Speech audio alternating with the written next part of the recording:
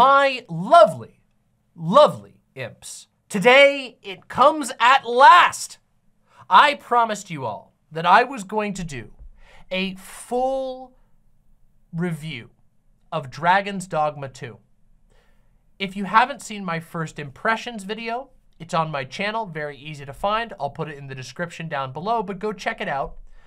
I did a first impressions video after playing somewhere in the ballpark of 20 hours, and then I promised that I was going to do a full review of Dragon's Dogma 2 once I beat the game. Well, it's happened. I beat the game.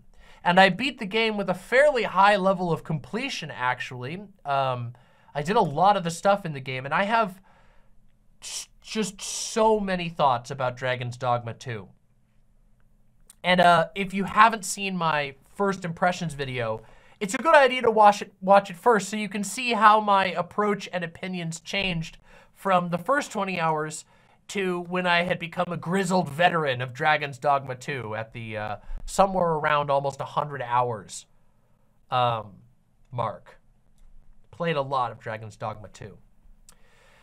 Let's talk about it. So Dragon's Dogma 2 is obviously a sequel, but it is a sequel to a cult game. A game that was incredibly, incredibly popular within a certain niche. A game that was not really a AAA game, and now its new version is almost inarguably a AAA game, made with a large budget by a major studio. And it had a pretty ambitious, task in front of it.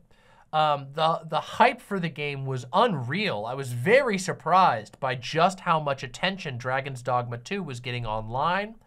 But also, the director of the game was sort of going around and doing interviews with some major magazines in advance of the game that got it a lot of attention for some of the bold claims that were made. And I'm going to talk about those in a few minutes.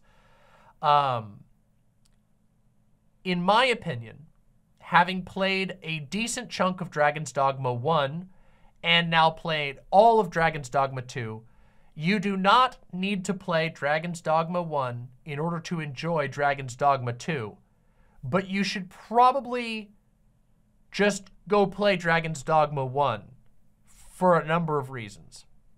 Mostly because it's really fun. And I had a lot of fun with Dragon's Dogma 1. And I have to say, I think that Dragon's Dogma 2 failed to follow up on the sheer innovative and unique level that Dragon's Dogma 1 was operating on. But I'll get into all that in a second. There are going to be spoilers in this review, but the type of spoilers that I'm going to be doing are illustrative for the purposes of this, and they're not going to, hopefully, completely spoil the experience. Most of what is going to be spoiled is going to be the story, and I wouldn't worry too much about that for reasons that I'm going to get into. The greatest part of Dragon's Dogma 2 has nothing to do, it cannot be spoiled, okay? So don't worry about listening to this review and feeling like you're gonna, that things are gonna be ruined for you. It's impossible for me to ruin the parts of Dragon's Dogma 2 that are good. So don't stress that too much, but there will be spoilers in this review just in case it's particularly important to you. Anyway, let's get into this. Dragon's Dogma 2 is an RPG. It is an action game that has RPG elements, and the sort of core feature that Dragon's Dogma brought to the table that very few other games have done is this system called the pawn system. The pawn system is really, really amazing. And in my opinion, it only got better in Dragon's Dogma 2 with very few exceptions. The pawn system is a system by which you make your own little custom sidekick, basically. They're a NPC that helps you in battle, carries your stuff for you, follows you around through the entire game, and gets up to all kinds of hijinks. And what's really special about the pawn system is that there's a ton of options, first of all, for their personalities, but more importantly, you can share your pawn with other people, and other people's pawns can be shared with you, which means when you're playing the game, chances are you're going to have a party full of other people's pawns mixing and hanging out with and talking back and forth with your pawn. And those people's pawns can carry knowledge from another game that they played with another person to your game. So an example, you bring a pawn into your world from somebody who's already done the quest that you are on right now, and that pawn might say, "Arisen, I have information about this quest that could help you." And then you can press a little button and that pawn can tell you information about the quest. Or sometimes they'll just say, "I don't think we're going to find what we're looking for here, my lord." Kind of amazing. I love it. It's kind of beautiful. The pawn system is incredible. And that's one of the biggest things that this game has that the Dragon's Dogma series brings to the table. And let me tell you, Dragon's Dogma 2 did an absolutely amazing job adding more and infusing the pawn system with love. In fact, I think that the pawn system is perhaps my favorite thing in the entire game. All the way through, from the beginning to the end, 100 hours somewhere in the ballpark of gameplay, and the pawn system was still entertaining to me all the way to the end. I had multiple pawns that were other people's pawns that I added to my party that I ended up keeping for a really long time. One such example was a pawn named A2, which was modeled to look just like the character from Nier named A2. So this was, somebody had made a character from another game, put it into the pawn system, and I brought that pawn into my party and adventured with that pawn for a really long time. And it was awesome, okay? It was fantastic. They remade A2 look just like the character from Nier. And in fact, I think that pawn was and I'll tell you about this. At the end of the game, they do a little stats screen while the credits are rolling, and they show you the pawns that you adventured the longest with. And my #1 pawn was A2, and my #2 pawn was this unbelievably yoked mage by the name of Klaus, okay? Somebody made this sorcerer pawn whose name was Klaus, and he was sick, okay? This guy was dripped up. He had face tats, he had a little crown, he had jewelry, he had this red robe that was flowing all over the place. The guy was sick, okay? And also, he had the most overpowered magic. The person who made this pawn stacked him up with the best spells that you could possibly unlock for sorcerer. So this pawn completely was wrecking monsters for me. It was incredible. And I kept him in my party for like, I don't know, like a quarter of the game time played. It was amazing, okay? It was incredible. Klaus, you were a real one. A2, you were a real one. And I loved that at the end of the game that it shows your pawns and they're doing their little animations and you get to see them as like your #1 companion. And it's like A2 doing like cool moves with her sword. And then it's like Klaus, and he's like, whoosh. Excellent, amazing touch, okay? Pawn system, beautiful. You get attached to these wonderful creatures. They have unique interactions. Because there's so many different personalities you can choose, there's like 5 overarching personalities, and then the pawns learn stuff and they change slightly as they go through the game. So there's like a lot of variety in the ways the pawns can approach. And it's very funny because sometimes you'll get a pawn who's a total asshole. Let's just put it that way, okay? You'll get a pawn that's constantly talking down to you or whatever, or insulting the other pawns, and other times you'll get a pawn that's a total pushover sweetheart. The variety is great, and the way that the pawns interact with each other is just so much fun in this game. And of course, you know, I mentioned the comparison to Dragon's Dogma 1, which I'm gonna do a couple times throughout this lengthy review.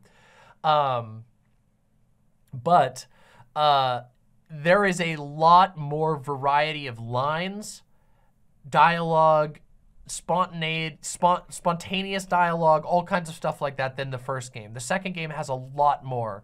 So you will still hear from time to time repeated lines, sometimes lines that you hear way too often, but it's much better than Dragon's Dogma 1. In Dragon's Dogma 1, soaked to the bone! Wolves hunt and packs arisen! Be careful, arisen! Like those lines, there is aught here! Like you would hear those lines so goddamn much. Soaked to the bone! Soaked to the bone! Wolves hunt and packs arisen! God, like every 10 seconds, wolves hunt and packs arisen! That guy wasn't a pawn. People are talking about the masterworks all, can't go wrong. That guy is not a pawn. That's just a normal shopkeeper that you have to go to 100,000 times. But the pawn lines there were not as many pawn lines in Dragon's Dogma 1 as there are in Dragon's Dogma 2. You still get some repeats, but it's not nearly as bad. Anyway, the pawn system is perhaps my favorite part of Dragon's Dogma 2, and that alone had me still having fun all the way to the end of my playthrough. I want to talk about the other things that I loved about Dragon's Dogma 2 first, before I get into anything else. The other thing that I really like about Dragon's Dogma 2 is the wackiness factor that is present in the combat all the way through the game. There is an approach to combat, and in fact, I wish that they would have leaned even more into it. That there's just this goofiness to the. I shouldn't call it goofy because it's not really like silly. It's not like, you know, there's funny noises or anything. It's wacky, okay? It's just unpredictable, weird things that happen. An example that I talked about in my first impressions video was my pawn at one point going, "I'll save you, master!" and flinging herself off of a cliff onto the head of an ogre, which immediately toppled over into a river, killing both of them immediately. Just like that type of stuff happens so frequently. And I love it. There are monsters that can pick you up and throw you, and you'll just go like rolling across and land somewhere else. You might even land in another group of enemies. The wacky aspect of combat is so great. There are times where a giant enemy will chase you into a tiny location and it will barely be able to move. It'll be struggling, and it'll be chaotic, and it's ridiculous. There's these lizards in the game that one of their moves is that they roll up into a ball and they like Sonic roll themselves at you. And if you step out of the way, they'll just go flying. So sometimes you'll hear like a grumbling noise and you could just like speed up by sprinting real quick, and a lizard will just like Hot Wheels launch itself off of a cliff into the distance. There's a spell that you can get or a skill that you can get as warriors, which is like the big two-handers, where you can like wind up like a baseball style strike and you can knock an enemy into the distance and they literally like fly off and disappear. If you kill an enemy like that, you don't get treasure and you don't get experience. You just get the joy of baseball home run batting an enemy off into the foreign distance. It's absolutely incredible, okay? It's great. The wacky aspect is amazing. I love it. Oh, another example of this. There's a spell in the game that lets you summon a tornado, and it picks up enemies and turns them into physics objects. So you can crash enemies into each other, and with the tornado, you can basically scoop up a bunch of goblins, and if an ogre is there, the goblins will be getting pelted. Their bodies will be getting pelted into the ogre or into the dragon or whatever else you're fighting. Awesome. Okay, truly awesome. So that's the other thing that I really love about this game. And oh my God, I want to talk about one more thing. There's another thing you can do in the game, which is you can pick up enemies that are prone or dead and throw them at each other. and you can make enemies hit each other mid-air. I have picked up a stunned goblin and thrown him at another goblin that was doing a jump attack at me, had them collide in the air, and both of them die. Awesome. Just amazing. I love it. Oh my God. Just, that feels so cool and is very funny, okay? So there's one more thing that I truly love about the game, and I want to talk about it, which is the fashion, okay? And I'm gonna show you some pictures of my character throughout the game because I love the fashion in this game so very much, okay? And I have a lot of, so I wanna show you where my character started, okay? Real quick, here's my character, all right? First of all, isn't she beautiful? She's beautiful, she's strong, she's ripped. She looks amazing. Doesn't she look incredible? This is where she started, okay? Amazing starting drip. Very simple, but aesthetically pleasing staff. Cool little scale crown. Feathers on the shoulders. We got her little serpentine bracelets and this little gem-studded thing, okay? Amazing, right? Okay? Well, it just keeps getting better because as the game goes on, I had so many different incredible outfits. My God. So here was one of my, oh, let me get a nice shot of this one, okay? Hold on, let me get this one up here, all right? Here we go. Here's my pawn as an archer with some, as you can see, we got a little bit of World of Warcraft shoulder plate going on here. But I've got like a thorn bow, this big, really attractive red quiver, matching red suit. I've got an over-the-shoulder cape here. I've got like a little bit of like this sort of chainmail type stuff going on here. No more crown. This is with an archer outfit, okay? And I got more. It's gonna keep going. Here, of course, is one of my favorite pictures from the entire game. Hey, hold on, let me show you the one, all right? Here we go. Here we go, one of my favorite screenshots I got. This is me holding the A2 pawn, by the way. This is, I think, the only screenshot I got of the A2 pawn. This is with that same oh no, I slightly modified this outfit. So you can see now I've got a different, slightly different top on. Carrying the A2 pawn. And down here in the corner, you can see Yoda. Yoda's over here. There's a zoomed out picture where we can see Yoda a little bit closer. There's Yoda wearing a wolf hat and a wolf fur leggings and a wolf fur cloak. And this is another pawn we've got. As you can see, she's got like sort of golden wings. Great. The fashion is amazing, but I'm not done yet. I want to show you some of my other amazing fashions through the game. Are you guys ready for it to get kicked into ultimate level? All right, are you ready for the absolute, the most incredible drip of the entire game, perhaps? Check this. Look at this. God damn, what a sick outfit. I've got this smoking sensor. I've got this leather strap outfit with the over-the-shoulder feathers, with the multi-eye veil hood. You get these no shoulders puffy sleeves that swing behind you that have golden eyes embroidered on the inside of the sleeve. Look at this. The detail in these outfits are amazing. Just so, the inside of the sleeves has golden eyes. What, oh, just incredible. Okay, but I got more, okay? I've got even more outfits. Take a look at this one. Take a look at my late game archer drip, okay? Oh no, wait, this was actually as a Mystic Spearhand, not archer. Here's me carrying one of my wives. That's right, you can have many lovers in these games, which is impressive. Incredible. I've got the dark leather up here with the green and gold straps. I have a golden laurels matching the green and gold here, matching the green and gold here with the dark reddish brown leather. Incredible, just amazing. And of course, hold on, let me show you my later game stuff, my actual late game stuff. Hold on, let me get this one up for you. Wait, do we got the shot? Let me find it.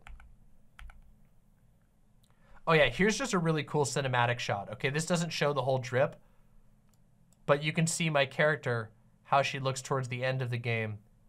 I've got silver feathers on one end, like real feathers on the other, the silver armor, the mask that's got the black and white pattern, and this little diadem or whatever this is.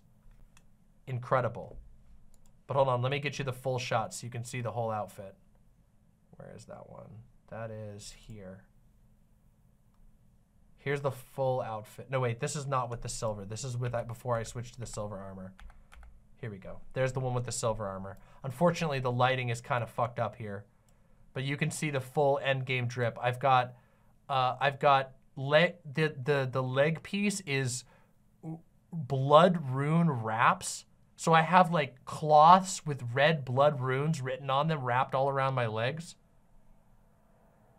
Actually amazing with this. By the way, you can't see this because these are just screenshots, but this mask shimmers. So these patterns on the mask, they change, they shift over it. It keeps constantly moving. That white and black pattern moves across the mask when it's in the real actual gameplay. Really, really amazing. Okay. The fashion in this game, I think I've shown I'm showing you a tiny selection of the available outfit options in this game. It is the armor choices are amazing. There are so many good ones. Oh, actually I have one more to show. Here we go. This was the one that I used before I got that silver armor.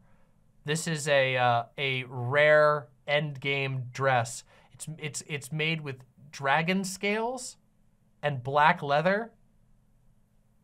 You've got like these little winged eyes on the belt, golden big bracelets, and a little top here that's got this like scale thing going on. Actually incredible, the amount of outfits that you can do in Dragon's Dogma 2. And I wanted to give a lot of attention to it because it deserves praise. I love fashion in games, and this game really hits the spot. The outfits are very different for each of the classes, and they look, they're mix and matchable. You can make your own custom outfits. You don't have to stick to sets. The sets blend well with one another. It's really, really, really cool. So that's what I love about Dragon's Dogma. And now I'm going to talk about some of the things that I like about Dragon's Dogma, and then we're going to talk into my critiques of Dragon's Dogma 2. Because there's a lot to talk about there. And I want to make this as complete and full of a review as possible. Yeah. Anyway, let's talk about what I like. So, this game has a really cool day-night cycle. There is a lot of differences between exploring the world during the day and exploring the world at night. Not just visibility, but the types of enemies that appear and the frequency of enemies, in addition to where people are in the game world, changes. The NPCs have totally different cycles at night and may completely become inaccessible as they go into their houses or whatever at nighttime versus at day. The day-night cycle, there's a lot of love put into the day-night cycle, and a lot of attention was paid into the experience of navigating at night. Navigating at night is very dangerous. It's very hard to see, but there are some advantages, and this is what's really, really cool. At nighttime, treasures of certain types glow fairly brightly, in fact, which means while it is significantly harder to find your way around the environment, and there are way more enemies that are stronger, enemies get stronger at night, you can actually find certain treasures significantly easier if you're exploring an area that you know at night. So if you get familiarity with an area during the daytime, and then you revisit that area at night, you might find a lot of stuff that's fairly valuable to you, or could be fairly valuable to you at the nighttime. Additionally, there is a real sense of peril especially in the first third of the game when you're traveling at night. If you're traveling at night, you are going to be getting attacked. There is a lot more enemies at night, and you cannot see very far, which means the likelihood of you being ambushed by something pretty scary goes way up. The day-night cycle, I really like it. There's also, something that ties into this, is a camping system. There are campsites all over the world that you can use. They're fairly plentiful. And you can camp at a campsite and eat a meal, restore your lost HP, because in this game, when you lose HP, a certain percentage of the damage is taken as permanent HP loss until you rest again, which means that you gotta rest at some point, because otherwise your HP bar is just gonna keep getting smaller and smaller as you get more tired. And that means that this camping system is fairly important. You can also pass time when you're at a camp, but there's a percentage chance of you getting ambushed when you camp. And getting ambushed is no good.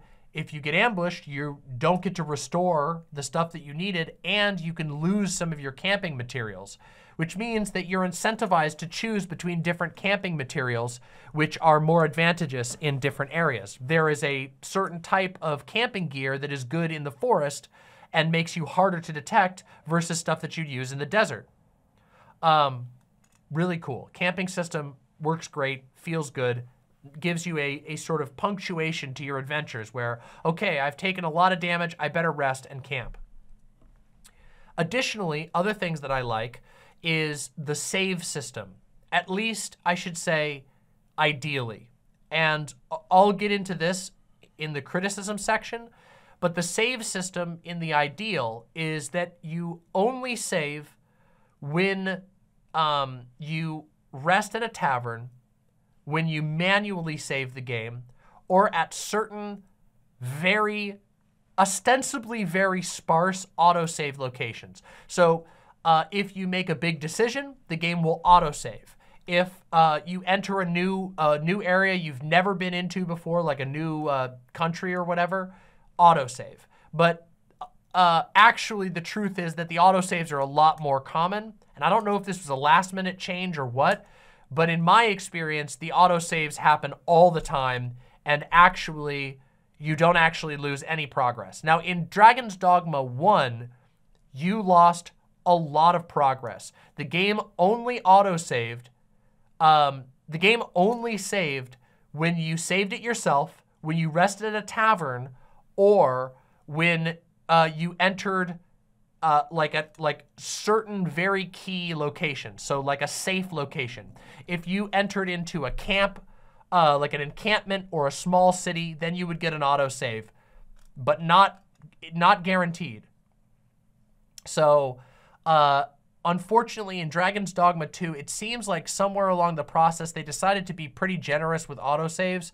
And to me, I found that there was never a situation where I lost any progress except for one time, which was a bug. And I'm going to talk about the bugs in a little bit. And that was infuriating. The progress that I lost as a result of the bug was very, very infuriating. But it was not like a designed or intentional progress loss. It was very stupid.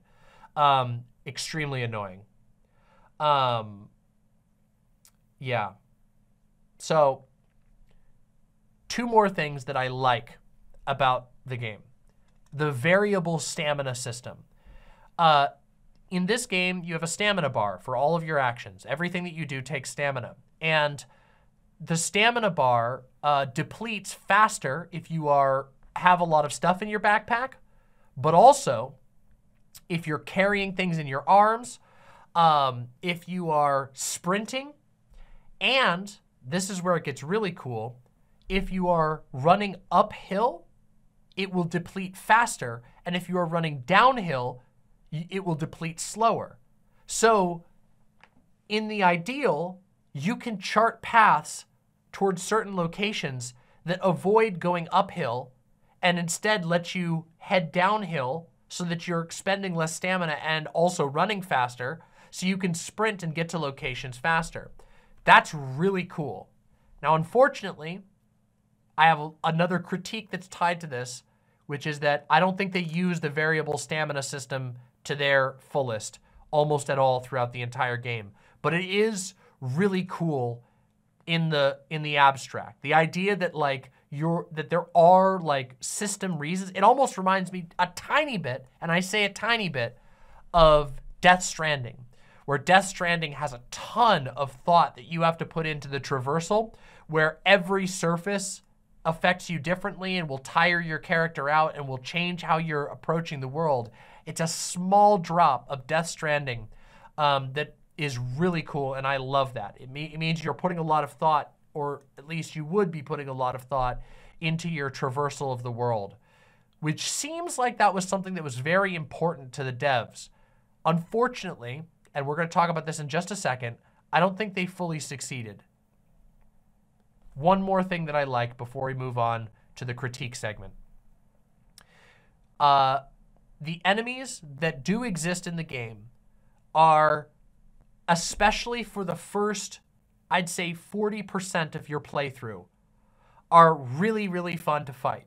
The iconic example is the Cyclops. The Cyclops is what they showed off in basically every single trailer of the game.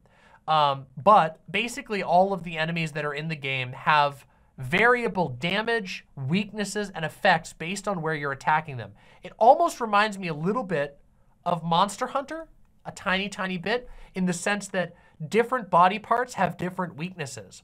For an example, when you're fighting a Cyclops, its eye, which is a really tiny, really, really tiny vulnerable point, is really weak. If you hit it in the eye, it will be blinded temporarily, potentially permanently, depending on how hard you hit it. And it will start attacking indiscriminately. It won't be able to target anybody. It might even just be attacking off into the distance where nobody is standing because it's blinded. It will also take a crazy amount of damage, but you can break off horns, claws. There's all kinds of parts that you can break off. When you're fighting a griffin, you can set a griffin's wings on fire and that griffin will come to the ground. Awesome. Really cool. Feels super, super fun. There's a lot of love put into the encounters, like into, I should say, into the first encounters with most monsters. Usually the first time that you encounter a new monster is going to be really cool. You're gonna just be like, wow, what? Like one of the first Cyclopses that I ever encountered in the game burst out of a wall. It crashed through a cave in the mountain and it literally just burst through the wall and rocks went flying everywhere. Rocks which are physics objects and could do damage and can be thrown back at the guy. The first time you encounter a griffin swooping in and destroying everything in your path, really, really cool. Those enemies that do exist, especially the first time that you encounter them, are really fun and exciting. And that is where I have to stop the positivity. A lot of this review so far, as you can tell, has been very positive. And I structured that like that for a reason. I wanted you guys to understand very viscerally why I wanted to talk about this game and why I spent so much time in the game, because there's a lot of stuff to really, really, really like. But unfortunately, there's also a lot of problems with this game.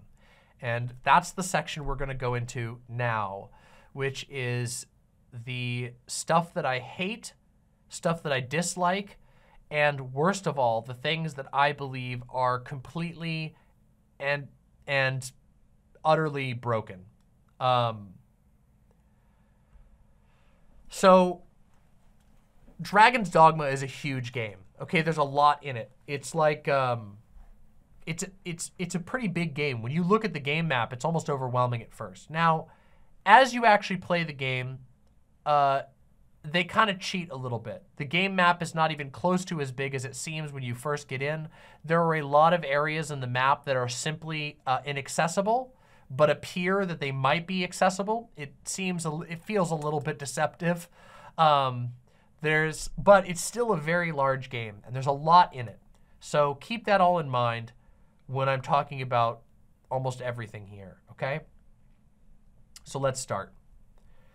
This is probably the biggest problem.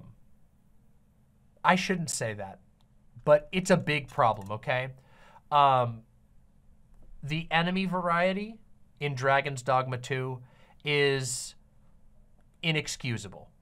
It is bad, okay? It's truly, truly bad. And in my opinion,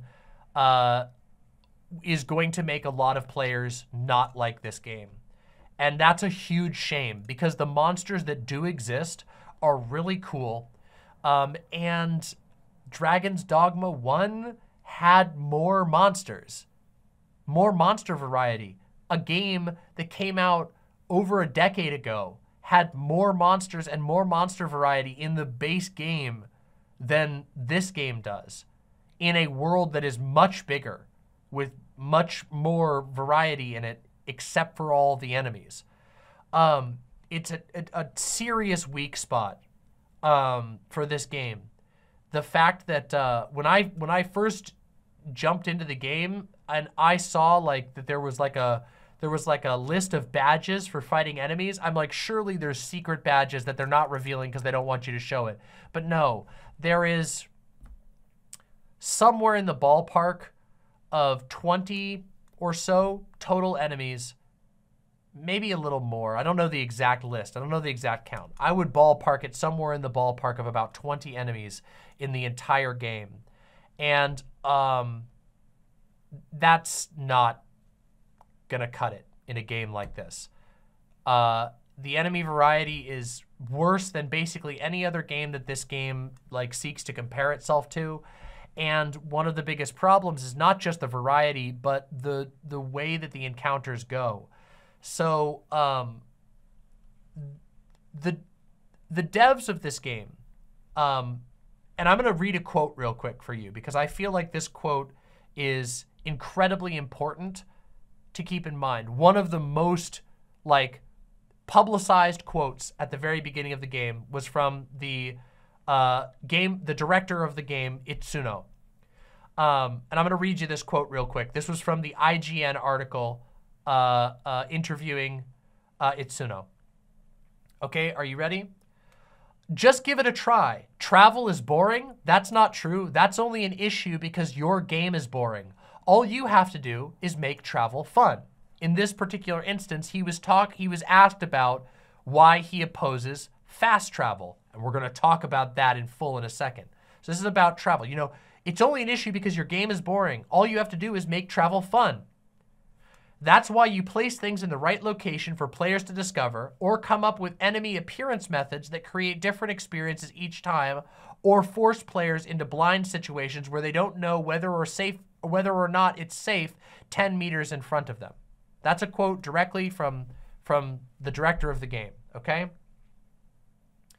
And I think it is a shocking show of arrogance to call other games boring when the enemy variety is so low, so unbelievably low. In this game, you will do a lot of walking between locations. And for the first maybe 20% to 30% of the game, it's gonna feel pretty fresh, okay? It's like, wow, cool, I'm going to these different locations. But as the game goes on, you are going to get incredibly, incredibly tired of walking between basically paths through the forest or like paths through mountain valleys that are full of a patch of wolves, a patch of goblins, a patch of harpies, a patch of wolves, a patch of goblins, a patch of harpies, a patch of wolves. Oh, an ogre. Wolves, goblin, harpy. Oh, more goblins. Goblins, harpy, goblins, harpy, wolf. You're going to get so tired of encountering those guys. And while, yes, the enemy variety does slowly crawl up as the game goes through, you reach a point where once you've seen every enemy type, getting spontaneously attacked by an enemy that you've already fought before with no real combination with other enemies, it's not entertaining anymore. Now, there are times where you will encounter like wolves and goblins or goblins and harpies, but you almost never in 100 hours of play have I encountered, you know, a bunch of goblins fighting a dragon, or a bunch of goblins getting attacked by wolves, and then an ogre comes in and's trying to eat the wolves and knocking the goblins all over the place. It's incredibly rare. There were probably 2 or 3 entire times in the game when I can think of like, where there was a real like monster mishmash situation. And most of them were like scripted, not scripted events, but they were pre-planned events. There's like one area on the map where you can fight 2 cyclopses at the same time. There's one area where you're most likely to get attacked by a griffin, and the griffin might land on you while you're fighting some goblins. Total missed opportunity. This game would have been so much better if, first of all, they added more types of monsters for you to encounter in the first place, but secondly, if the game was actually able to figure out how to spawn varieties of monsters in an interesting way. And this gets worse when we get to some of the other stuff I'm about to talk about. Like, for example, I'll actually bring this in right now because I think it's a good segue. Combat balance. The combat balance in this game is deeply flawed, okay?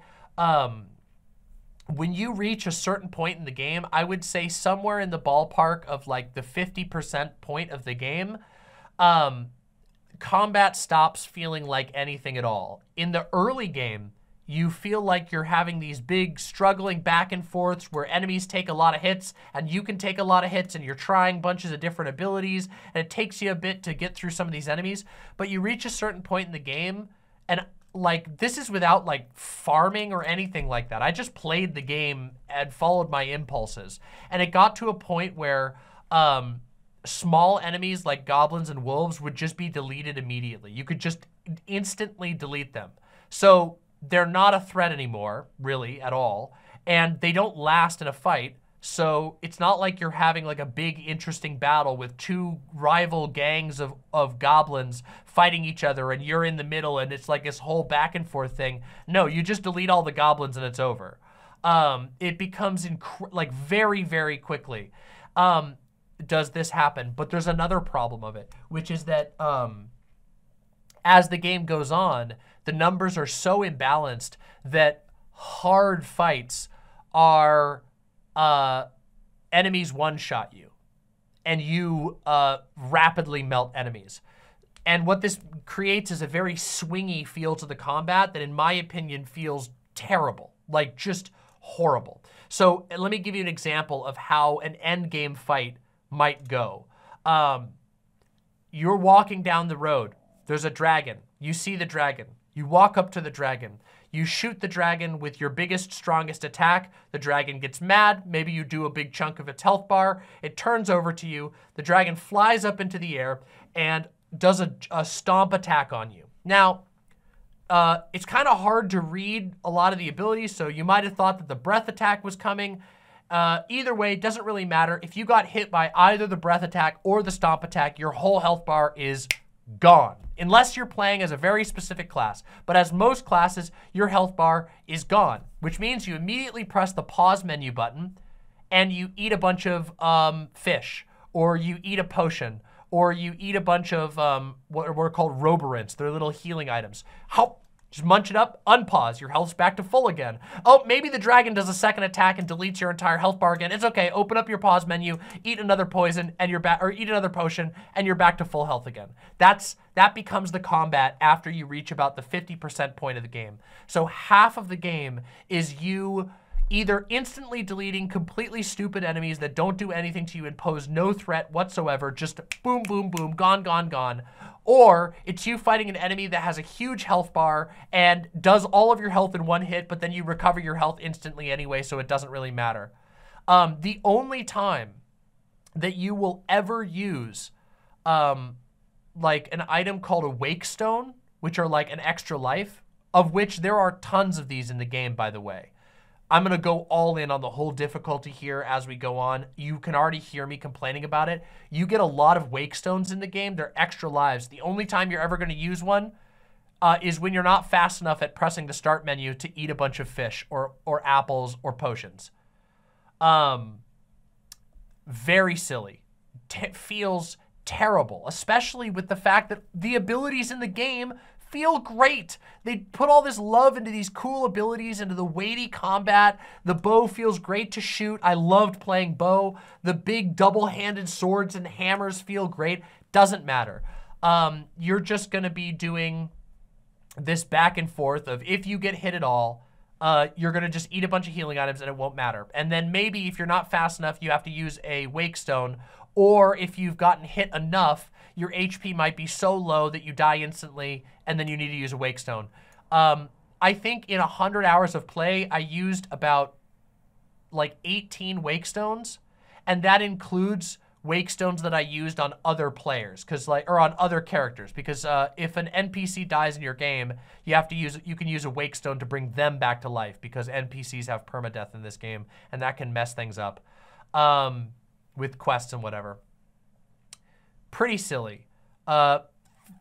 Hits basically become meaningless, and it starts to feel like an interruption to the flow of the game when you're just pressing pause, eating healing items, unpausing, trying to get out of...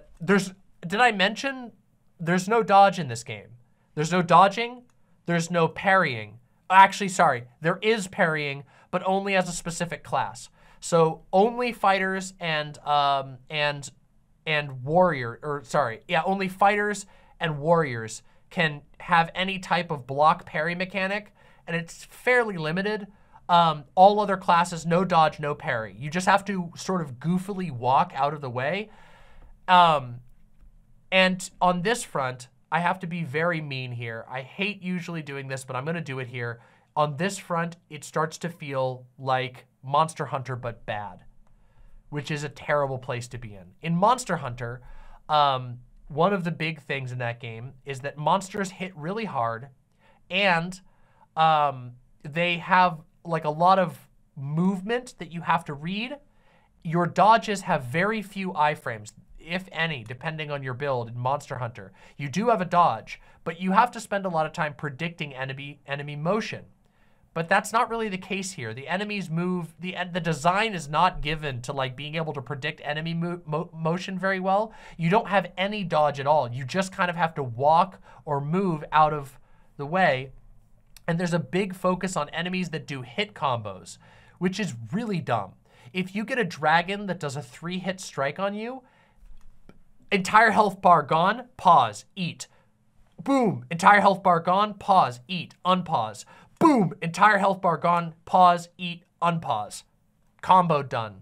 Terrible. You don't have any means to break out of a combo really at all, as most classes. Just not good. It's crazy how the first few hours of the game can feel so good, and the later can feel so bad. And also the damage scaling, this is a part of the combat balance that I'm talking about, gets to the point where most enemies are really not a threat at all. When I got to the last boss of the game, or no, I shouldn't say the last, okay, yeah, the hardest enemy in the game. When I got to the hardest single enemy in the game, it took me, I don't know, maybe 8 minutes total to beat him, and it was nothing. It was easy. And I was not like super over leveled or anything to my knowledge. I was just playing the game as it felt to me. Yeah, it sucked, and it was very disappointing. And I was really, really frustrated with that aspect. And I think that it's a huge shame because, like I said, for the first third of the game, it feels incredible. And if they all they really needed to do was take a slightly different approach, tune the numbers slightly different, but as it stands, it's just terrible. I don't know why, because again, for the first third of the game, it's like, wow, okay, this feels like, slightly casual Monster Hunter type combat. It's not as hardcore as Monster Hunter, but the game isn't supposed to be as hardcore, you know? It just feels like you're playing like a little more casual Monster Hunter. You get to climb all over the enemies and the battles take a while. In Dragon's Dogma 1, that game had fairly long combat encounters, which was great in a lot of ways. Some people don't like that style because they feel bad about, you know, having to slowly chip an enemy down, but it felt good in my opinion. When I played Dragon's Dogma 1, I loved the fact that monster fights took a long time and that they usually didn't kill you in one hit, that they were kind of these long battles of attrition. And I think that was great. Not so in Dragon's Dogma 2. They feel very bad as the game goes on. Yeah, it's very unfortunate. And that should be a word of warning. Now, keep in mind, I did keep playing the game, and there was still stuff that I was having fun with all the way until the end of the game, but the longer you play the game, the more the combat starts to feel bad. And there's another problem that ties into this, okay? Which is that in Dragon's Dogma 2, they made a very weird decision. And that is that they lowered the ability slots from 6 in Dragon's Dogma 1 to 4 in Dragon's Dogma 2. You have your face buttons, okay? Now, they added in some other things. There's like some passive abilities, but they're pretty minuscule in most cases. The passive abilities are not all that impactful, in my opinion. I mean, sometimes they are, but they're not like, they don't feel like you're spending a lot of time thinking about them. And some of them are really like, just like, well, obviously. Like, for example, the passive ability for archers is that you can aim. Obviously, what? Come on. But the fact that there's only 4 slots is terrible, okay? It's really bad. And it gets really bad. We're going to talk about the Warfarer. And we're going to talk about mages in just a second. They suffer the most from this. But the 4 slots means that you either have to choose to intentionally have a bad build that is often not fun, or you choose the obvious choices for your 4 abilities. There are a lot of abilities in this game, and I am not kidding you. You will barely see any of them see play, okay? The abilities that we'll see play are very obvious. They're really easy to pick which ones are the best. They become apparent incredibly quickly, and you'll even see them on the pawns. There's a ton of abilities that nobody puts on their pawns and nobody puts on their character bar because they are way too niche. Some of them are even really cool. There are some really amazing abilities that are like, oh, this would be great, but it's too niche. If I take this, I'm gonna have a dead skill slot in battle, and I don't want a dead skill slot in battle. I only have 4 abilities. I want to be able to actually play in battle and do things. And it gets pretty bad on that front. 4 ability slots. This game was not designed for 4 ability slots. It truly was not.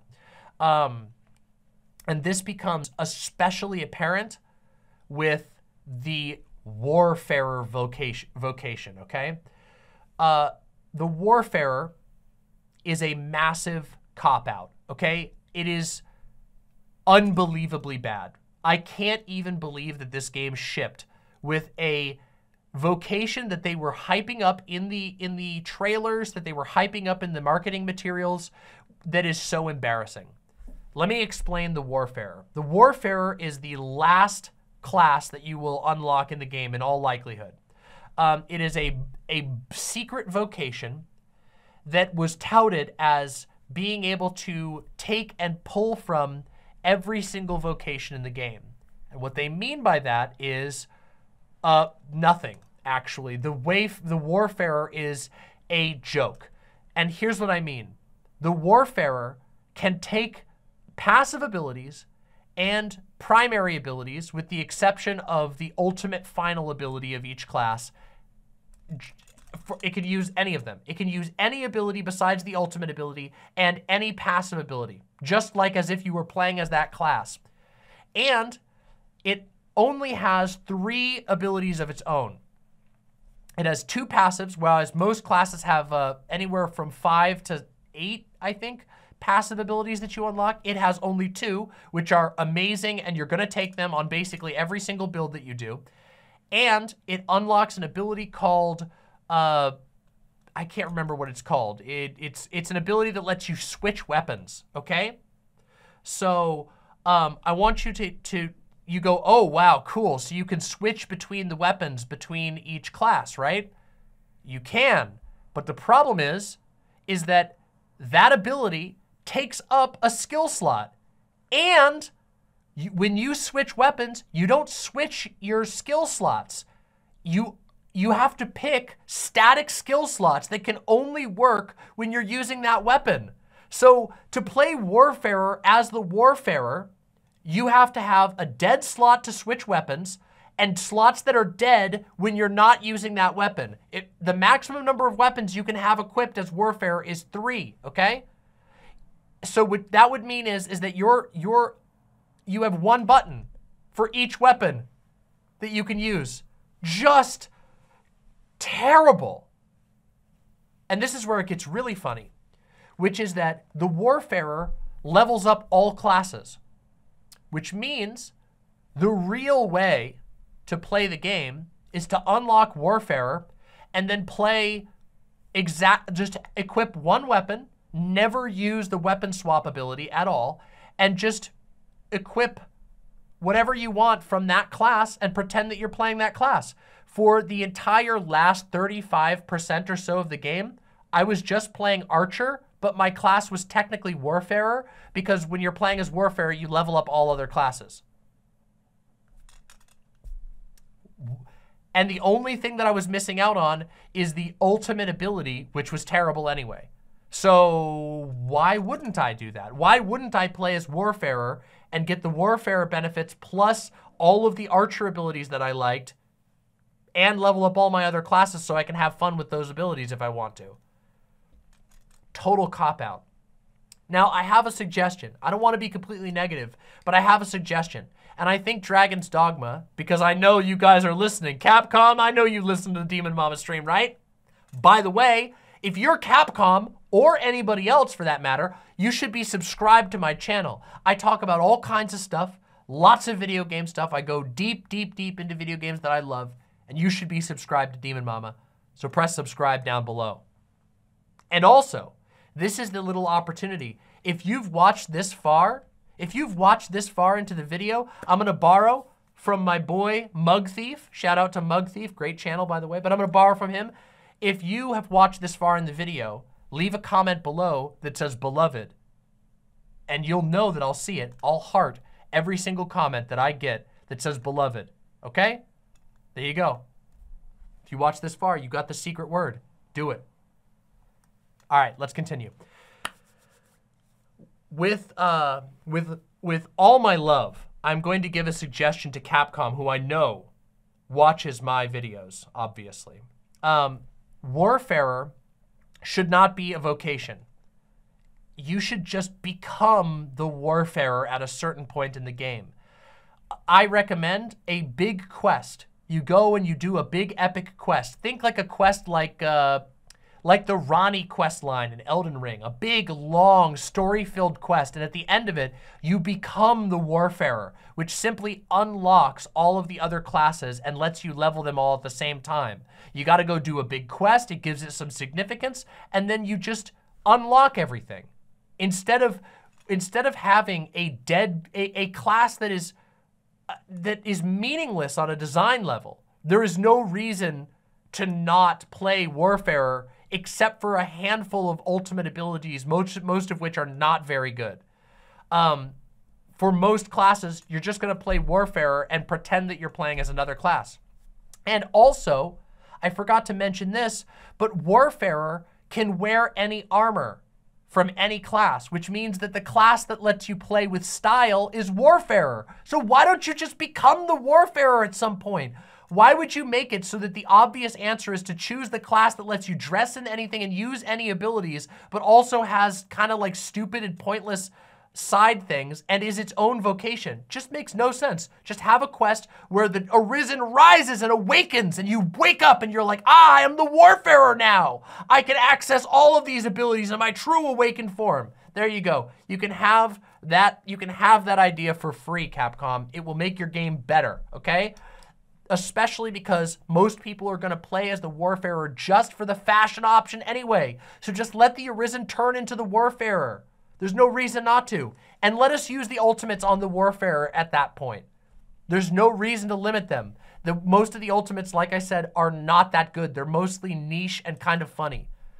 I don't want to spoil all of the ultimate abilities, but let me tell you, most of the ultimate abilities are goofy and or very niche, with one exception, which is Sorcerer. And Sorcerer has the most broken ultimate ability in the entire game, which you will inevitably put onto a pawn. Because if you have a pawn with the Sorcerer ultimate, you will delete every enemy in the game with almost no challenge whatsoever. The ultimate spells for Sorcerer are so incredibly good, and they're so slow to cast, that just putting them on a pawn is the obvious answer. Kind of sucks. Anyway, let's continue. Let's continue, okay? Warfarer, total cop-out. Combat balance and enemy variety is really, really borked. But unfortunately, that is not the end of my critiques. I have, unfortunately, quite a few critiques. And the next critique I'm going to do is another vocation critique, the Trickster. The Trickster was another one of the classes that was very, very showed off. Like it was heavily advertised in a lot of the marketing material building up to the game. The Trickster is ostensibly an illusionist. You use a smoke, you know, what's it called? It's called a thurible. It's a little like thing on chains. It's got incense in it, and smoke comes out of it. And you use this smoke to enchant and trick enemies. At least that's what you're supposed to be able to do. The Trickster is a very strange class. In game, the Trickster does not do any damage, and I mean that you do so little damage that it is about as close to zero as possible. When you hit an enemy with your thurible, they take I'm talking single digits damage even at the end of the game. You will not see it register on a health bar. You could technically finish off an enemy, but you are not going to be doing damage. And none of their spells do any damage. Everything that they do is built around supposedly being able to manipulate the battlefield. And some of that sounds in concept very cool, right? However, in execution, it is atrocious and essentially unplayable in any serious way. It is a goof class that you play to challenge yourself if you want to have if you've got like a masochistic streak. And I mean that. It's like it's very, very difficult to play. And one of the reasons why it's so difficult to play is because of the combat balance, which I talked about before, okay? The combat balance, this class, so let me explain, I should explain exactly how it works. To play this class, you can summon an illusory version of yourself. So you can summon up this little phantom of yourself. And that phantom taunts enemies that have been hit by your smoke. So you need to hit enemies with your smoke, and then you need to summon or have summoned already your little illusion. And your illusion and you also taunt when they're affected by your smoke, because your illusion and yourself are indistinguishable to the enemies. Your illusion can be damaged and dispelled, and there is a cast time to summon it back. Additionally, if you personally take damage, you will lose your illusion. So you not only need to keep your smoke touching enemies so that they can be taunted, but your illusion will disappear if you take damage or if it takes damage. And what you can do with your illusion is you can put it on an enemy, and that enemy will become the target of nearby enemies that have been affected by your smoke, which sounds kind of cool. You're like, oh, okay, so if there's a bunch of goblins, I can hit them all with smoke, and I can put my illusion onto a dragon, and all the goblins will attack the dragon. Except I already mentioned goblins die in one hit from basically fucking everything at the end of the game. And the dragons especially will delete the goblins instantly, and the dragon will delete your illusion immediately, which means they won't be taunted to the dragon. And making goblins attack each other is pointless because your pawns will delete them immediately. And on top of that, it's really, really hard to get your illusion to actually stick to an enemy. And if you take any damage during any of that, your illusion will disappear. Now, they have some other abilities. One of the ones that was showed off in the trailer is the trick platform. You can make a piece of ground that appears to be real appear, and you can put your illusion out on it, and maybe an enemy might go and try and walk on it and fall off. But the chance of you actually being able to execute that is very low, very, very low. And it really only looks good for a funny gimmick. You can't actually play this class. The class is just unplayable in the game if you want to actually play the game. If you want to goof around and do some challenge runs, you might be able to have some fun with it, but the reality is no. And it really sucks because the Trickster has an incredible amount of cool armor. The one that I showed you, this image that I showed you that I was absolutely obsessed with, the one where I had the smoke thurible in front of the fire, this one. This outfit right here, this is a Trickster outfit. You can see I got the thurible and the whole cool outfit with the embroidered sleeves, and they've got a lot of really cool ones, okay? But playing that class is very, very difficult. And another thing that tells me that they didn't pay attention while they were doing this is the fact that they only have 6 weapons. Every other class has tons of weapons. Trickster, 6. 6 weapon upgrades through the entire game. Every other class has way more, like shockingly more. So it sounds to me like they were phoning it in for their Trickster class. And this leads me to a spot. We're going to take a small moment away from my critiques, and we're going to veer into the world of... My source is that I made it the fuck up. That's right. We're going into the world of conspiracy, okay? We're going into the world of conspiracy, all right? In Dragon's Dogma 1, throwables were extremely plentiful in the game. Now, they sucked, okay? In Dragon's Dogma 1, you could not really aim your throwables. You had to equip a throwable from your start menu, point your character in vaguely the correct direction, and then you would throw it at a static length. And you'd hope it would hit. But there was a ton of them, okay? In Dragon's Dogma 1, they had rotten fruit, throwing pies. You could throw little jester pies. They had poison bombs, throwing knives, throwing javelins, rocks, you could throw cups at people. You could throw little bouncy balls at people. There was an unbelievable amount of throwing items in Dragon's Dogma 1 and no throwing system. In Dragon's Dogma 2, they added a throwing system. When you pick up enemies or you pick up rocks or boxes in the environment using the grab key, you have an aiming system by which you can actually throw them, which means throwing rocks and throwing enemies and throwing boxes is pretty fun, at least for the first third of the game. But guess what? There's no throwables. Except something really strange. The pawns reference throwable items. There are items you can pick up in the game, and the pawns will go, "Arisen, this would make an incredible projectile to throw at our opponents."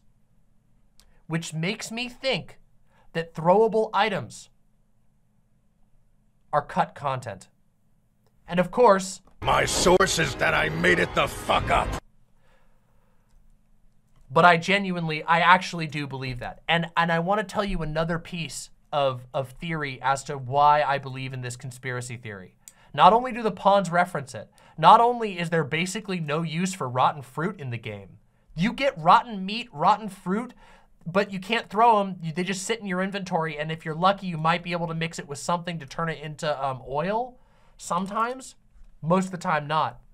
However, the Trickster class is so bad, and yet everything in the Trickster class says this is the perfect class to use throwables. Imagine that even in its current bungled form, the Trickster would make so much more sense if there was throwables. Oh, you put your little smoke illusion out and the enemies are coming to look at it and you're standing up above throwing rotten fruit at them or poison bombs or grenades. The goblins have throwing items. The goblins throw rocks and the little pebbles, not big rocks that you pick up in the environment. They throw pebbles and they throw oil flasks and they throw bombs at you. So the goblins have the throwables, but the player character does not, and the Trickster class seems like it's just missing something that just so happens to be throwables. That's my theory. That's my sinister theory, my conspiracy theory, okay? Incredible, right?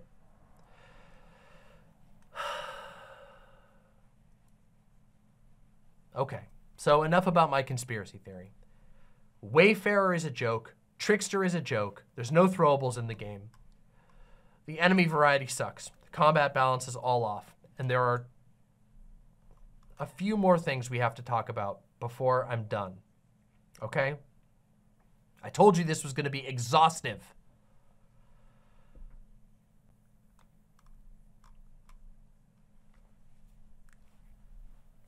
Guys, the quest design. We gotta talk about the quest design. The quest design in this game made me cry. The quest design in this game, I have not seen a game with such embarrassingly bad quest design. I don't know, in a long time, okay? This was some PlayStation 2 ass quest design. The quest design is one of two things. It is either the most obvious hand-holdy toddler garbage that you've ever encountered in your entire life, or nonsensical to the point of laughability, okay? It is quite ridiculous. The quests are, almost all of the quests in the game are some variety of a fetch quest or a point A to point B. You go talk to this person here, then go talk to that person there, then go talk to this person here, and you're done on the quest. There are a series of stealth quests in the beginning to middle of the game. They are not actually stealth quests, okay? I'm not kidding you. They are framed in game as stealth quests, but there was no stealth in the game. There's no stealth. There's a part where you're supposed to sneak in to the castle, and what they mean is you just walk in the door of the castle and walk up to the room that you're supposed to go in, and as long as you do it when one NPC is down on the other end of the hall, all of the guards, all of the other characters ignore you. There is one NPC that just needs to be on a scripted basis. He will scriptedly walk down the hall. You walk into his room and grab his thing. That's it. And there are multiple stealth quests like this in the game. They're not stealth quests at all. They have a simple precursor that you must do and a scripted event that you just have to wait around the corner for. There's another stealth quest where you're supposed to sneak into a secret underground like lab in the bottom of a church, and literally all you have to do is stand a certain distance away from the like nun who's guarding the door. You can be within sight of her. I literally stood outside the door just like this, and she was just like, well, thank goodness no one's here. Better go back to my nunly duties. Walked right past me and away, and I just walked in the door behind her. I was literally just standing in a doorway like this on the edge of the distance range that you're supposed to be. It is embarrassing, okay? I don't even know why they bothered, okay? But that's not even like what I'm talking about when that is just lazy not putting a stealth system in your game and for some reason insisting that there needs to be stealth quests. What I'm really talking about when I'm talking about quest design is the fact that like there's no creativity dumped into, there's no creativity put into any of these quests. Every single quest is a fairly rote, talk to guy here, go to this place, talk to guy there, go to this place, or go kill this thing, or go get me this item and bring it back. That's all of the quests in the entire game, with one exception, which is the Sphinx stuff.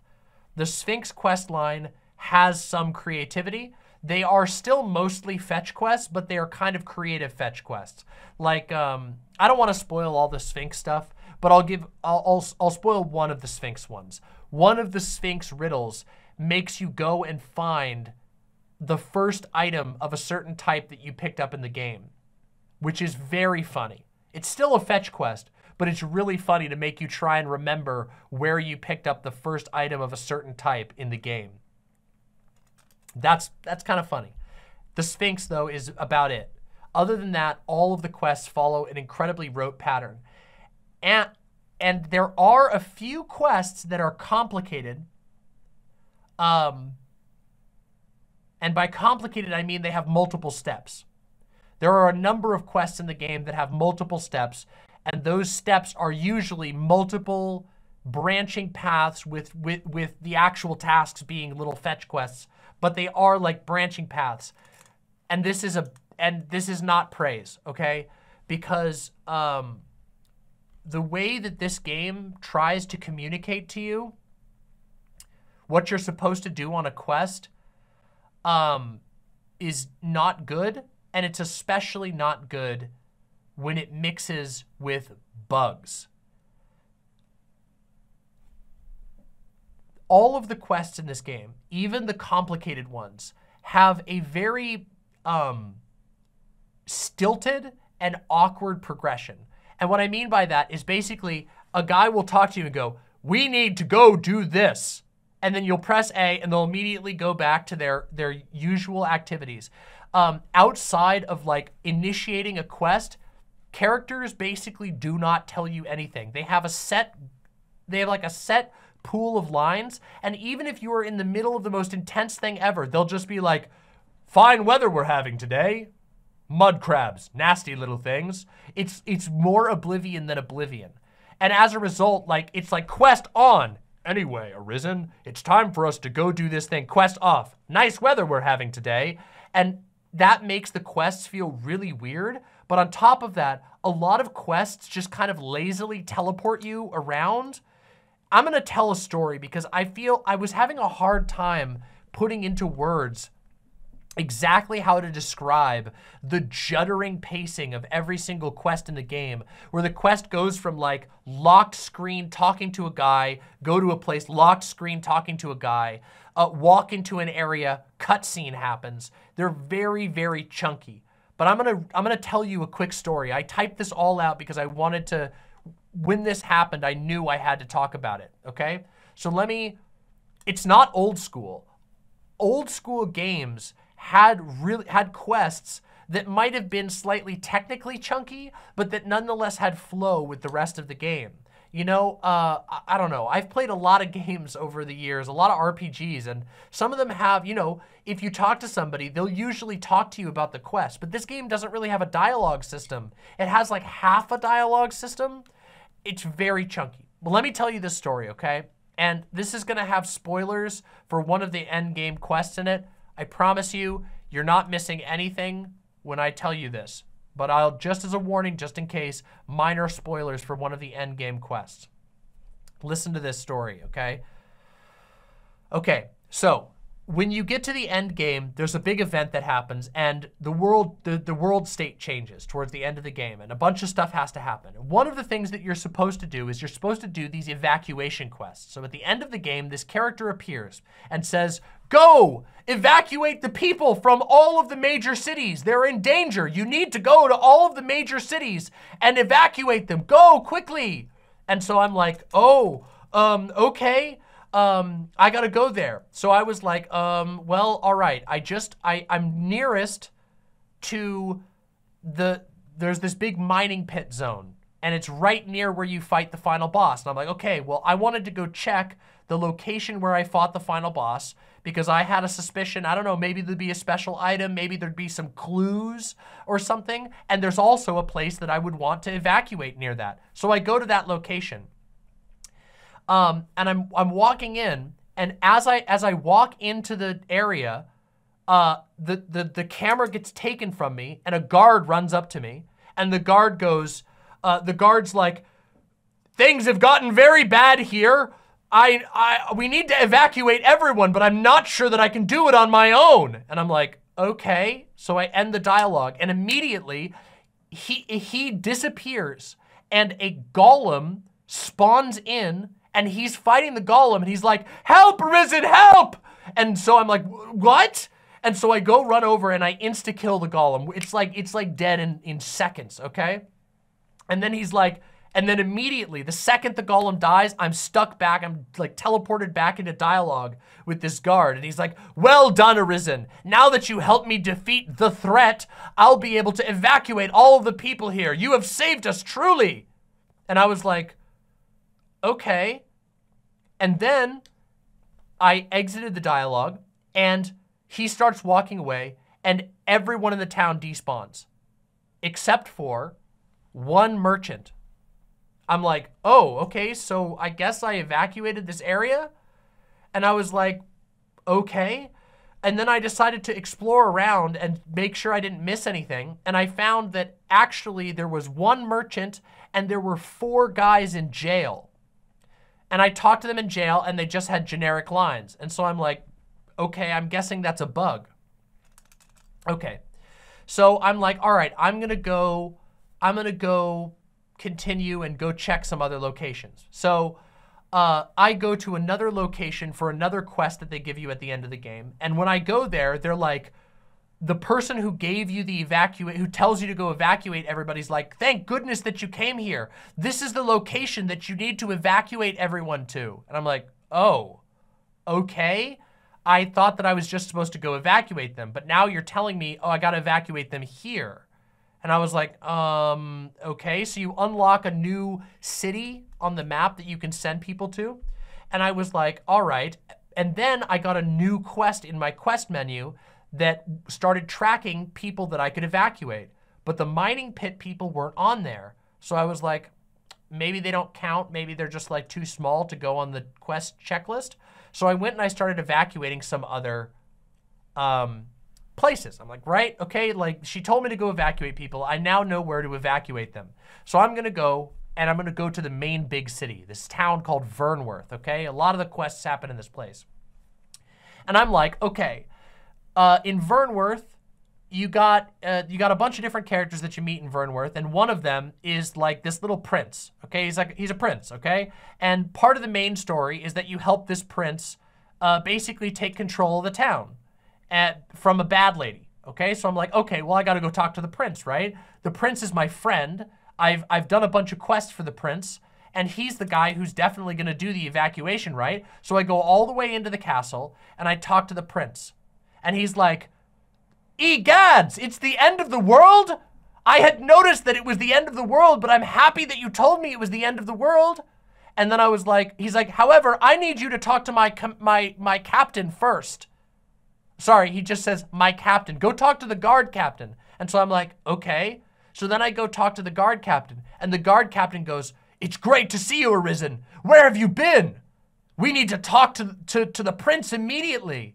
I'm like, I was just talking to the prince. So I run all the way back and I talk to the prince. And then the prince is like, "Thank goodness you came to me." I'm like, I just came to you. You told me to go to the guard. The guard told me to come back to the prince. And then he's like, "Now go do this fetch quest." You literally have to carry a bag of gold to somebody else. It's so stupid. Then you go back, then everybody evacuates. And that's when I noticed, okay, this city shows up on the evacuation checklist, which made me nervous, because I evacuated that other place beforehand. So I went on the internet and I looked up a guide to the quest. And that was when I discovered that something was wrong. Something was very wrong. So on the guide that I looked up online, it was like, yeah, to evacuate the mining pit location, you need to help the guard, fight the golem, and then he'll tell you that everyone couldn't evacuate and that he needs a special staff to help everyone evacuate. And I'm like, that didn't happen. So I'm like, well, I better go back. So I walked all the way back to the mining pit, which is on the farthest south location on the map. And I fought all the boring enemies on the way there, and I got there, and it's empty still. Nobody's there, even though I've started this new quest. It's just that one merchant and the guys and the people in the jail. I searched top and bottom. I searched this entire place, every corner of this zone. I searched, trying to find the guard so that I could properly evacuate this town. Don't find him. So I'm like, well, all right then. I guess I must have completed it, and maybe I bugged it. Who knows? Out of caution, I put down a teleportation sign there. I go back, I finish all of the other evacuation quests, and I get nervous one more time, and I'm like, okay, I put down that teleport sign. Let me go back and just make sure I didn't miss this guy. So I go all the way back to this mine location. Thankfully, this time I have a teleport point, and I search from top to bottom again. And this time, on my way out of the jail, out of nowhere, the guard just teleports. He just appears. I'm not kidding you, just like out of a wall. He's just like, and he appears and he goes, "Arisen, thank goodness. There are pawns trapped in the jail and they won't follow orders. We need the magic staff to tell them to leave." I'm like, what? Where the fuck were you? Oh my God. And then I immediately walked over, and in the empty town, I found the staff instantaneously, and then he evacuated the 4 pawns that were just sitting there. And that is one of the branching paths, multiple complex quests. It is so difficult to tell if you've bugged or broken a quest. The game does not communicate well. The game does not communicate even at the best of times what you're supposed to be doing, unless it's literally telling you directly what you need to do and puts an objective on your map. It is all over the place. Okay? It is really, really frustrating. There are a lot of quests that you can fail, and you will often never know if you bugged the quest or if you failed the quest. There's another quest in the game that has multiple branching paths, and there is a way to succeed fail the quest, where you succeed at the quest and then it gets stuck in your quest log because because if you did another quest, you can't do the last step because they didn't give you any alternatives. So the quest just stays in your log for the rest of the game. And you don't know, well, am I supposed to keep looking for this guy to like finish this quest? Or is it bugged? Sometimes it legitimately bugs. Multiple people reported the quest actually just bugging. What? I'm gonna tell you another example of what I mean when I say the quest design is terrible in this game. And this is not buggy. This is by design, okay? This one's a little shorter, all right? There's a quest where an important character, this is very random. You're walking through town and the captain of the guard walks up to you and goes, "There's an assassination attempt against our wonderful and amazing Empress. I need your help."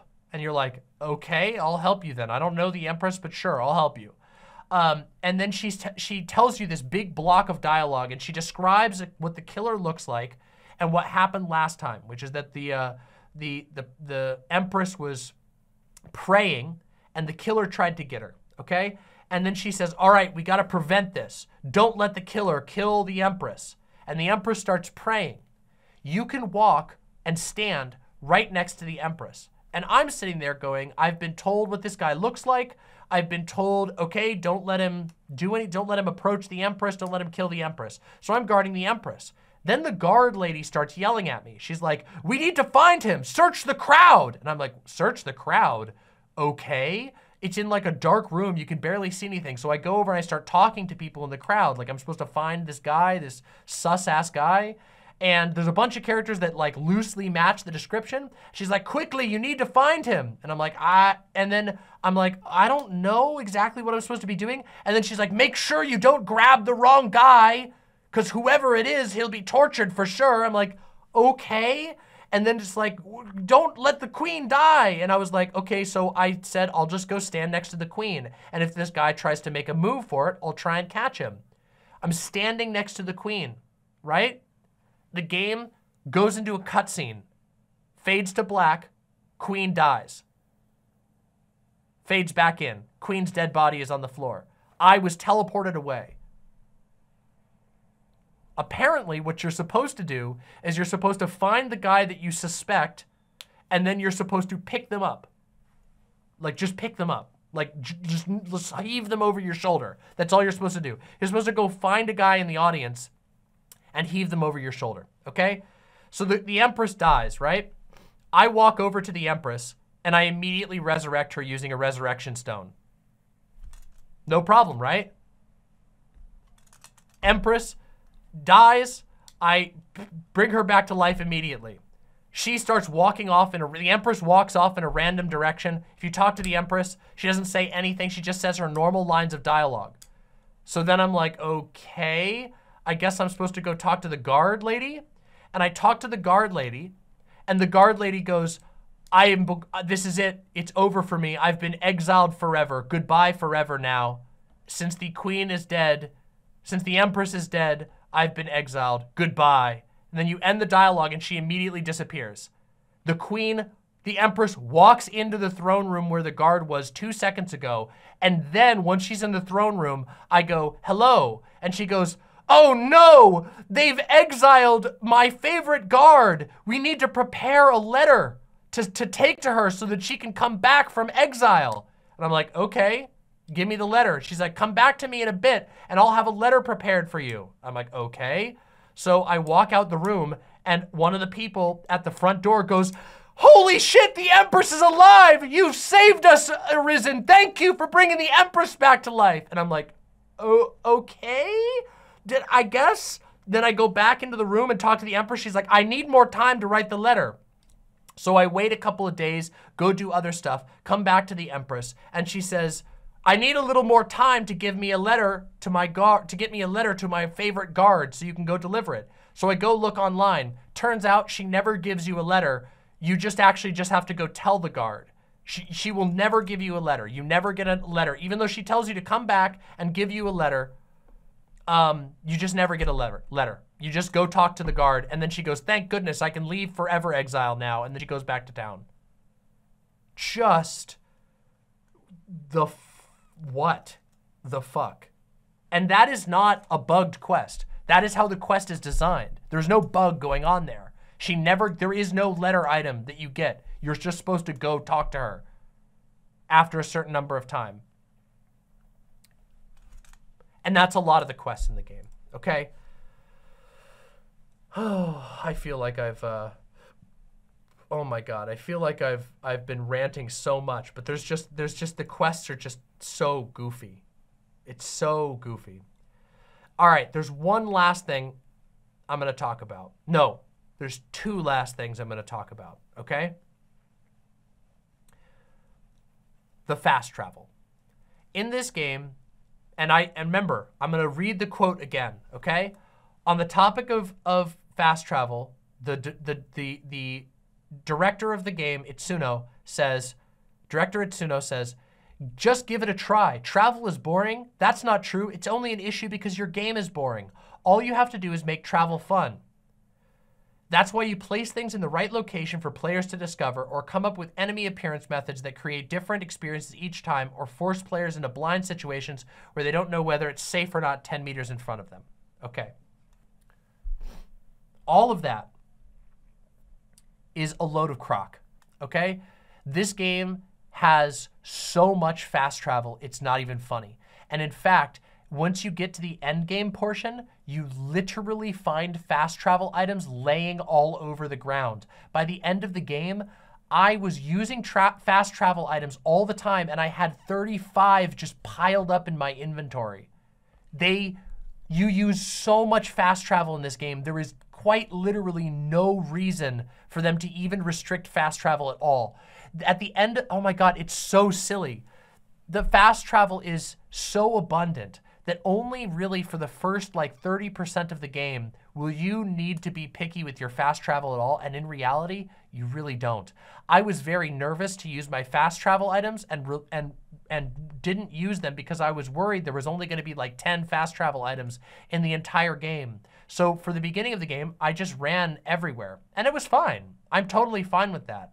It was fun enough at the beginning, but I realized very quickly that I didn't need to worry at all, that you can just fast travel as much as you want.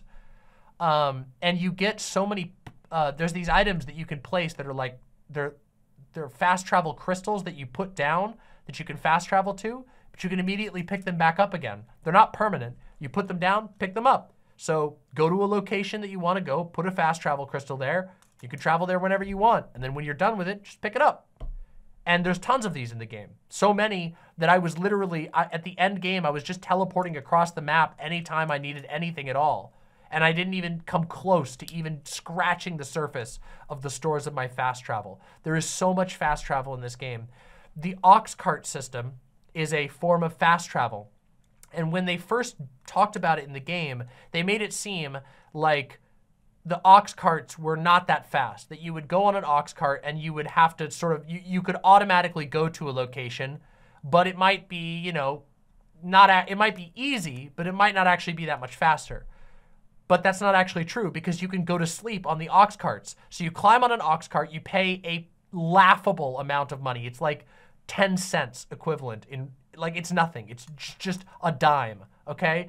And then you just press the Y button to go to sleep. And yeah, there's a chance you get attacked by enemies. And the first time that happens, it's kind of funny. You're like, oh my God, I got attacked by enemies. My ox cart got interrupted. And once in a great while, you might actually have your ox cart get destroyed if you get attacked by a big enough enemy. But in reality, what happens is you get so good so quickly that you melt the enemies immediately, climb back onto the ox cart, and fall asleep. So what it really is it's just fast travel with a slight interruption. The first few times that you get your ox cart ambushed, it kind of feels novel. You're like, oh, that's kind of fun. It's cool. And after a while, it just becomes a boring and easy interruption. There's no real threat. You just are taking your ox cart, and an enemy pops up. You have to do a little quick time event, basically. Kill the enemy real quick, climb back on, and continue your fast travel. Feels like a bunch of loading screens. The like anti-fast travel thing is pure load of crock. I don't know what they were talking about.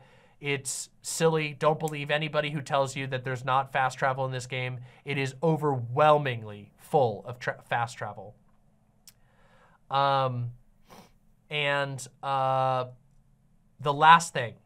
The last and final thing I want to talk about in this game is that almost every item in the game, with, I believe, 2 exceptions, can be found at a vendor. It's that simple. There are almost no dungeon variety. The dungeon types in this game are bad. It's cave, tomb, magma cave, and castle, dungeon, basement. There is no other, to my recollection, no other types of dungeon that you go into. You get a cave, you get a magma cave, you get a tomb that looks like a cave, and you get a castle dungeon that kind of looks like a tomb. They're very boring, and they sometimes have treasures at the end. However, you can almost always buy that treasure at vendors already. And yeah, it's sometimes expensive, but it doesn't really matter that much. And in fact, this is what really hurts. There's even a joke. If you buy an item at a vendor and then you find it in a chest moments later, or like fairly, soon afterwards, your pawns will go, doesn't it feel bad to find an exact copy of an item that you just spent a lot of money on, Arisen? There is the pawn lampshading of bad design decisions made me angry by the end of the game. Just, what? Oh, God damn. Whew. Yeah. So, I think that's everything. I think I've touched on every aspect of Dragon's Dogma 2 that I loved, liked, and was very, very angered by. Unfortunately, Dragon's Dogma 2 is a very flawed game. There is a lot that I love about it. There is a lot of fun to be had in the first 20 to 30 hours of play, which, hey, that's pretty good. But unfortunately, you're not going to feel like you got a complete experience by 20 to 30 hours. You're going to want to play the rest of the game, and the game gets worse and worse the longer that it goes on. There are decisions that they took things away from Dragon's Dogma 1. They removed features from Dragon's Dogma 1. It's very strange, and I don't know why. And most of the things that they were boasting about being like shocking and innovative features of this game simply aren't. It's just not true that the fast travel is particularly restricted. It just isn't. The game is super full of fast travel, and it's really easy to do. The healing system is messed up. The combat scaling is busted, and there's basically no enemy variety. Some of this stuff, I believe, could be fixed with DLC and a patch, but some of it will never be fixed, or is so unlikely to be fixed that there's just no changing it. I don't know how you change the terrible writing and the terrible quest design. The quests are just terrible. And the problem with the quest is that most of them, with the exception of the Meister quests, which give you special abilities, have no reward other than experience and gold. Just feels terrible. Why? I mean, there's some story repercussions sometimes for some of the quests. Most of them don't go anywhere because they don't actually change anything in the world, or they change so little that it doesn't actually affect all that much. Like, there's no point at the, let me give an example of this. In Dragon's Dogma 1, there's a quest line that you can do for a kind of weird guy. You meet this weird guy in the first city of Dragon's Dogma 1, and he asks you to find him a tome. When you go to try and get the tome, you find out that it got stolen by a bunch of bandits, which then leads you to the bandit fortress. And there's multiple ways you can do it. You can kill all the bandits immediately and steal their stuff and get the thing back, or you can work for the bandits and go do another quest, and then they'll give you the book. There's a bunch of different ways you can do it. If you get this book for this guy, he gives you a quest reward. He gives you money and some experience, but also there's a pretty major boss fight shortly after this. And if you have done that quest with that guy, he appears to help you during the boss fight. He's like, I decided to become a pilgrim after you gave me that magic book, and the pilgrimage sent me here. When I got close to the tower, I heard a horrible noise, and I rushed up to the top of the tower, and I saw you getting attacked by a monster. So I rushed in to help you. Straight up. That's awesome. You do a story quest, and something changes about the world in a way that you can feel. There's very little of that in this game. Almost none of your quests actually plug back in and affect you in any way. There's like, sometimes they'll be like, thank you for doing that, but it's not like they plug into another quest later in most of the cases, which just means that the quest design is it seems almost unfixable.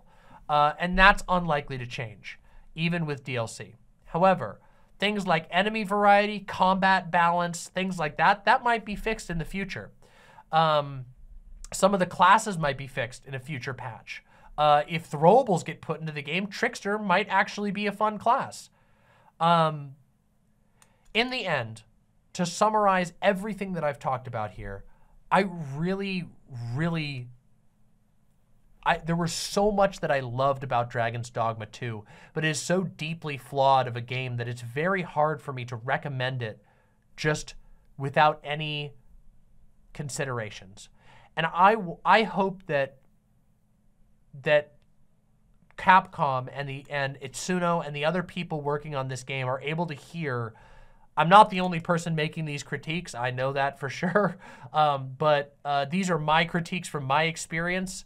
I've seen people echoing these critiques even in their first impressions videos, so I hope that they're able to take feedback, because there's so much that I love about this game, and the pawn system is so endearing and wonderful that I would love for it to be in a game that I could recommend without any hesitation.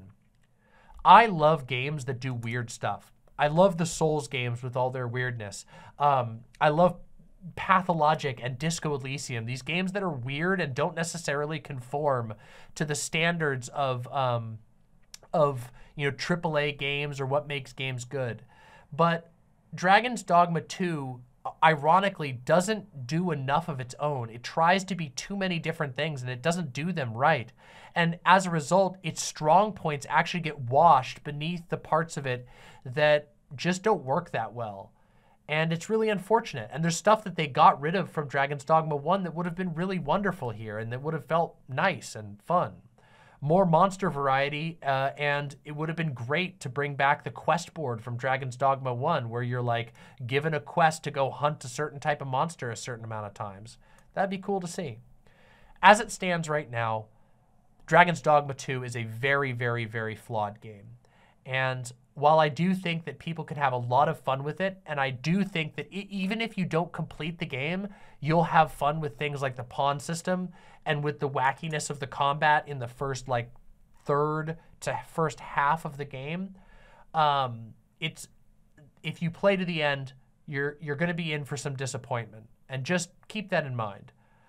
There is a lot to love, and I think I do love a lot of this game. But there's also so much frustrations that I felt myself getting more and more tired and angry the more that I played this game. And I don't really expect that I'll be revisiting it anytime soon, if ever. If they don't do a DLC, I can't imagine I'll ever go back and play Dragon's Dogma 2. But I will definitely be playing Dragon's Dogma 1 again. With all that said, that is my exhaustive and complete review of Dragon's Dogma 2. I hope that you enjoyed it. I hope that you found it interesting. If you agreed with something that I said, let me know below. If you disagreed with stuff that I said, let me know below. I want to hear your thoughts. Leave me some comments. And of course, please make sure that you're subscribed down below to Demon Mama. Thanks for hearing the signal.